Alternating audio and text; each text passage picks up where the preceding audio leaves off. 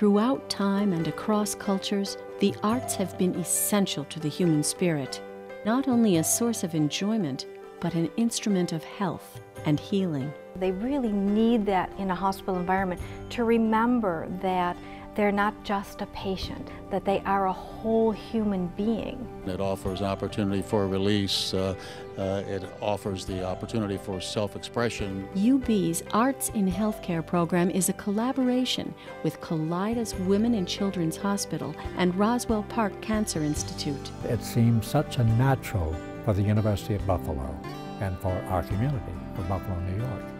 The moment Tom Burrows pitched the idea to me, I knew that it made perfect sense for our patients and families at Children's. It's just an honor, really, to bring this creative process to people and see how it changes them.